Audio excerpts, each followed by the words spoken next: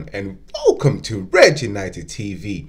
It's your boy Ivorian Spice, back at it again with another match reaction. And remember guys, if you are new to this channel, remember to subscribe, smash that like button, and also remember to share, because why? Sharing Ivorian Spice is caring. Boom. And today guys, it's Wolverhampton 1, Manchester United 2. Manchester United finally getting a W just before the Europa League final, trying to build some momentum, not with the regular squad, but with the second team. You know, Wolves, of course, it was Nuno Espirito Santos, however you pronounce his name, was his last game as a Wolverhampton manager, as he's looking to move on. Some may say he's looking for the Tottenham game. Well, some may say he's looking for the Tottenham manager's position.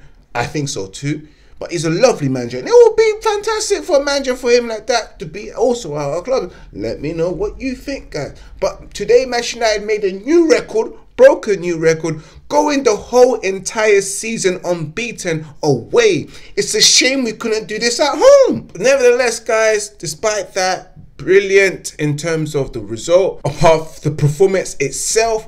Whew, I felt like I was watching Wolves versus Wolves. All the time, Wolves on the ball, Wolves on the ball again, Wolves on the ball. We was just fortunate to score 2 goals on a breakaway and also a penalty.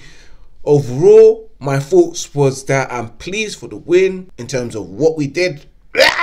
Could do better, but Ollie, well done. Manchester United finishing the season second, and Arsenal, who will be getting no European football, not even the Europa Conference League, the third tier of European division that will be starting next season. You couldn't even get that, Arsenal fans. No European football. You know what, yeah? We were suffering, but Arsenal fans are suffering the most. And let's go straight into the game. Anthony Elanga scoring his first goal for Manchester United as a 19-year-old. Brilliant header from Anthony Elanga. Lovely cross by Daniel James for the assist. Throughout the whole 90 minutes, he did nothing, but a lovely cross by Daniel James to assist it. And Anthony Elanga with a brilliant header to score it, to make Manchester United go forward and up by 1 goal. And of course, Manchester United with the shaky defense. No Magdalov today. No Maguire, no defensive organisation. Bailly and Susana Bay. It's easy. Samedo made it 1-1 for Wolves. He equalised, which I thought defensively we could have done better. The goalkeeper as well, Henderson, could have done better. But it was well deserved by Wolves. And nevertheless, it was well deserved. I can't say anything about it. Just before the first half finished, Manchester United getting a penalty. Brilliant from Van de Beek for us to gain that penalty. VAR decision, of course, stopping the situation from Roman Sis's clumsy tackle. Yes, it was a penalty. You can say what you like, but it was a penalty, and I don't care because I support Manchester United, and I'm also biased. And I'm Manchester United, of course, one more time, I'm also biased towards Manchester United. It was a penalty, and rightly was it deserved because the referee went down to the screen and had a look. I screamed penalty when I saw it as well. Juan Mata scoring it, making it 2-1.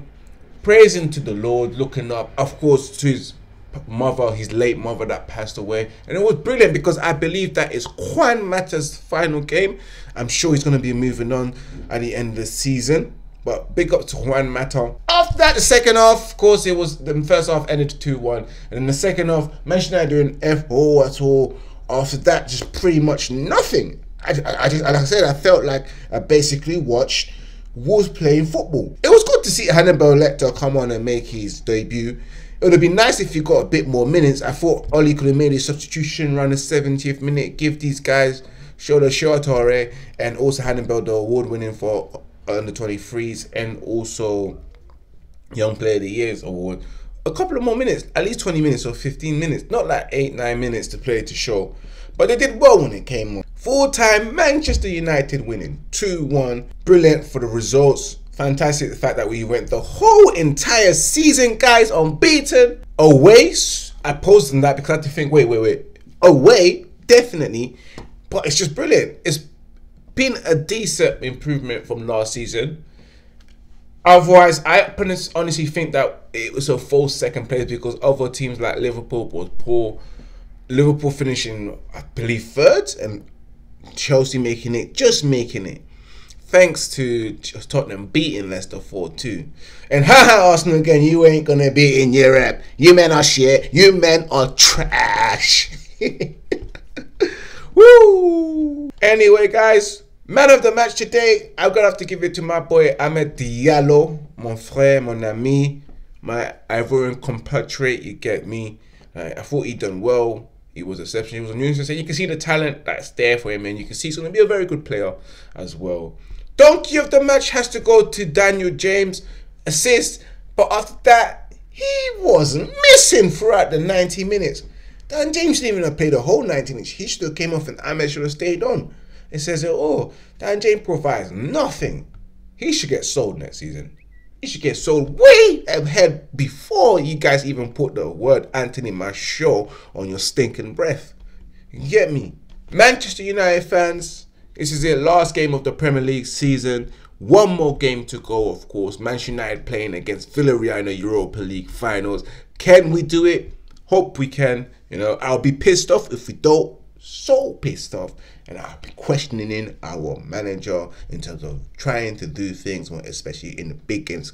Can he do it? Because he's failed so many times in the semi-finals. And this will be his first big test. Can he win in the big games? If he fails to do that, cool.